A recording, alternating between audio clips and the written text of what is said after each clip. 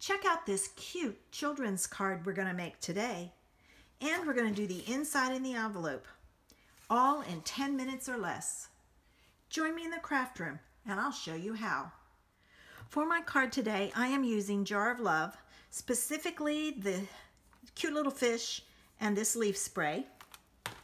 I am using the Love What You Do stamp set, and I'm using this image out of it. I have a scrap of Whisper White. I have my Whisper White card base that's 5.5 by 8.5, scored at 4 1/4. I have my envelope. I'm going to be using the Everyday Jar framelits, specifically the goldfish fish. I have my piercing mat because I have to use that when I stamp that background piece. And I'm going to be using Mango Medley, Pool Party, and Garden Green ink. So the first thing I want to do is I want to try and open this. All right, if you open it wrong,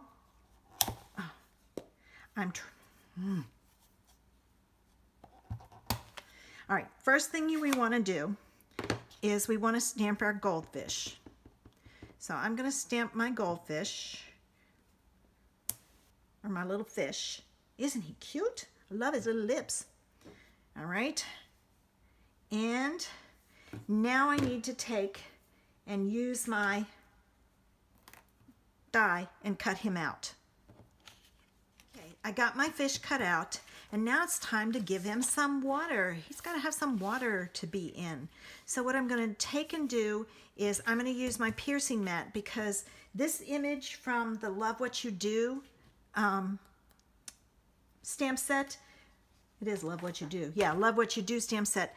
It has to have something behind it or the center doesn't come out. So I have found if I use this piercing mat, it works. It needs to be something that we'll see, and you'll see, because you'll see it transfer almost immediately, and you can see where it didn't transfer well. So I can press where those are, and it's okay if it doesn't look perfect because this is water. There we go. But see, if I hadn't pressed down there, it would not have come out.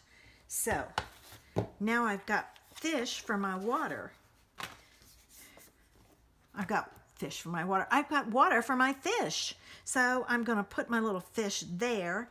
But now I want to add some seaweed. And I don't want the seaweed to go below the water. So I'm just going to kind of put this Post-it note there.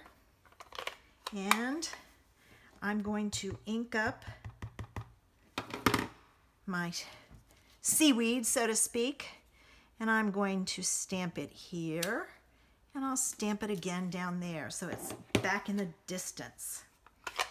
And then see, I can take that off, and it didn't go below my water.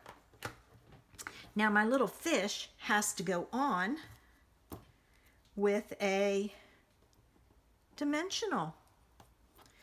This is such a cute card. And you can add more than one fish if you want. I just want one fish. And then what I'm going to take and do is with my Pool Party also, I'm going to stamp, and this is from the Jar of Love, I'm going to stamp hello right down here. What a great card to send to a child. They'll love it. And it's done. And I also did the inside in the envelope.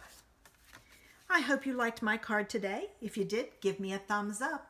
Feel free to share it. Let's get the word out, ladies. Lots of fun. Have a great day. Check out this cute children's. Check out this cute. For this card, I am using Jar of Love, and I'm specifically using the little, oh shoot, I need a green. Okay, he's solid. Never mind. Hold on. I've got that. So I don't need the memento.